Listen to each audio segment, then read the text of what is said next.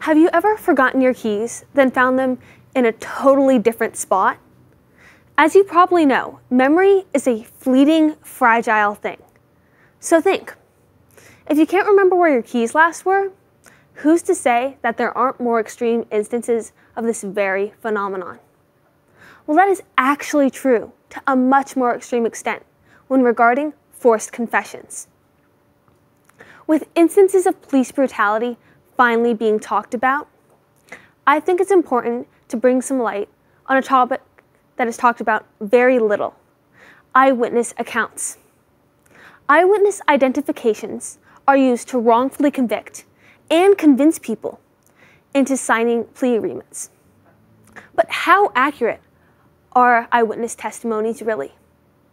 Now, I'm sure you've seen your fair share of cop dramas on TV, with drama and tension behind one key witness. However, let's not get the real world confused with the make-believe TV one. More often than not, eyewitness accounts are inaccurate, leading to wrongfully convicted people. Though the doubt in eyewitness testimonies has been rising to the public knowledge, there are still people behind bars who shouldn't be there in the first place. Even when fully confident in a memory, there is no reason to believe it to be fully true. As Thomas Albright, a professor of neurobiology at Salk University, explains, there are many things that can influence making a memory. These include obvious ones, such as light, distance, personal bias, or the amount of attention on the subject. But there are also less obvious ones, such as stimuli, which include bright lights, loud sounds, and weapons.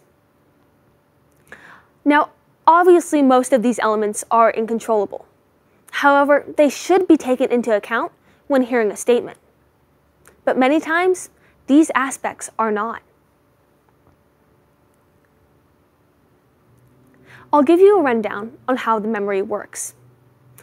A rather popular school of thought is that there are two different types of memory: long-term and short-term. Now, it's rather likely that you've heard of these two different schools of thought. However, there is much more to the memory than just that. In addition to short-term and long-term memory, the way the brain processes its memories can be divided into 3 sequential steps: encoding, storage, and recall, which is sometimes referred to as retrieval. Now, short-term and long-term memories often don't differ within these processes. In encoding, which is how memories are taken in and processed, there are no difference at all. The encoding process includes visual, auditory, tactile, and semantic. Storage is where the differences between short-term and long-term memory begin. Short-term memory storage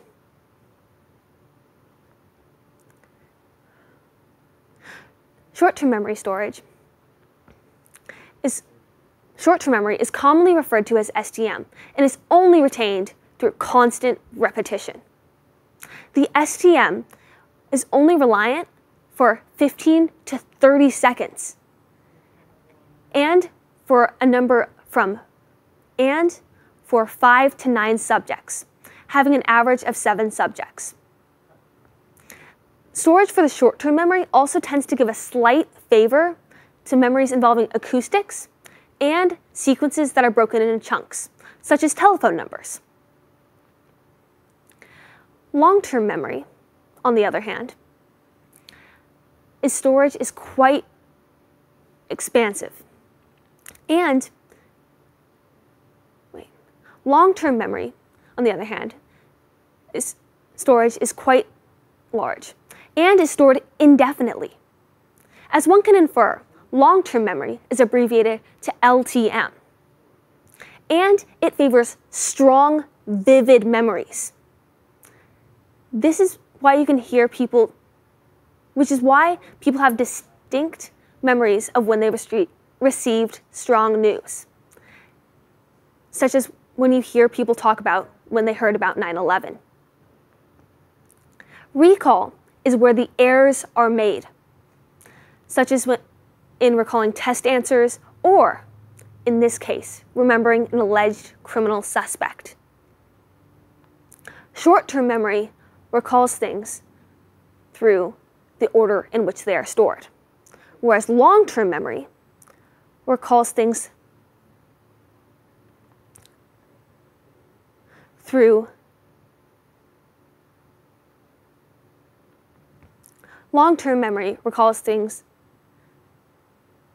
referral. One might think that in this case, a lineup is a more suitable way of identifying people then. In reality, the opposite is true, as there are no standard ways to identify people. There's an even further difference between this scientific research, where the best results stem from when the law enforcement officer has no idea which person is the suspect, thus making them unable to have the witness pick the correct person, where what actually happens is oftentimes the law enforcement officer does know who the suspect is and can pressure the witness into picking the certain person. Seeing is believing. This catchy statement is proven false not only by magicians, but by years of neurological research. According to the Innocence Project, from the 1980s to 2018, over 150 people were wrongfully put to death. That's a lot of people, right? Well, in just over 70% of those cases, of the people who were wrongfully convicted, they had an eyewitness misidentification, 41% of which were cross-racial. Not only is that a major misidentification, likely led on by personal bias or pressure from law enforcement, it is even more questionable when you find out that doubt in eyewitness testimony in the scientific community started in the 1960s, a full 20 years prior to the Innocence Project's research I mentioned just a moment ago. Eyewitness statements are often an action-related. Eyewitness statements are often the result of an action related to a brief interaction stored in the STM. And as we learned earlier, the short-term memory only stores things in the mind for a maximum of 30 seconds, which leads them to be susceptible to change through the recall process. Now that you have learned the basic ways in which memory works and the contrasts of the justice system in comparison, you'll know which facts are less than accurate when you have the honorable duty of becoming a juror. Thank you.